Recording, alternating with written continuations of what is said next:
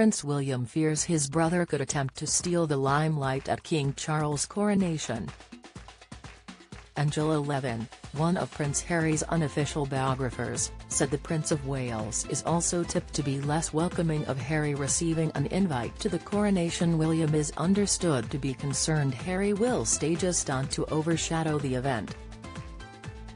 The concerns come following Harry's scathing attacks on his brother as well as unwanted revelations of their private life, including allegations the Prince of Wales assaulted him in Kensington Palace. Writing for Sky News Australia, Ms. Levin wrote, William, feels Harry can't be trusted, that he could deliberately steal the limelight at the coronation or use private conversation for a future prosperous interview. Who can blame him? Knowing his brother won't answer back, Harry has used his contemptible book Spare to tell the world that William was circumcised. William's reluctance to see Harry at the coronation is said to differ from King Charles' thoughts on the situation.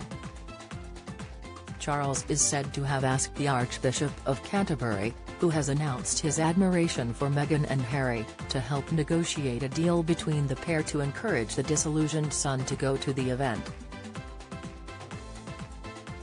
But Harry's attendance at the event is still uncertain, and when he has spoken about it, he has remained ambivalent. Talking to ITV's Tom Bradby about the possibility of attending, he said the ball is in their court and that there's a lot to be discussed. Many of Harry's critics, including Ms. Levin, think he shouldn't be invited at all. King Charles will be weak and unconvincing if he apologizes to Meghan and Harry or invites them to his coronation in May, she said.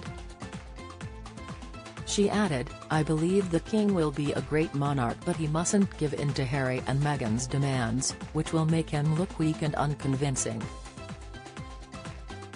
His image as well as his reign begins with the coronation, so he must leave Harry at home. Charles previously offered Harry an olive branch, which some viewed as a sign he is open to reconciliation after all the criticisms Harry has thrown at the royal family. This week, it was reported the king believes Meghan and Harry's absence would be more of a distraction from the awe-inspiring ceremony than if they were there.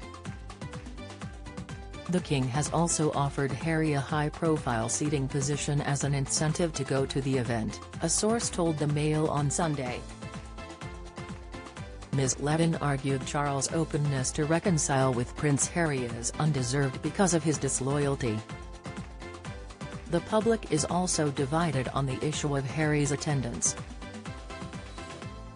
A new poll by Ipsos Mori on behalf of the Evening Standard showed 2/3 of people would like to see the Duke attend the Westminster Abbey ceremony. However, 30% disagree and think he should keep away following his criticisms of the royal family in his book Spare and in his public interviews.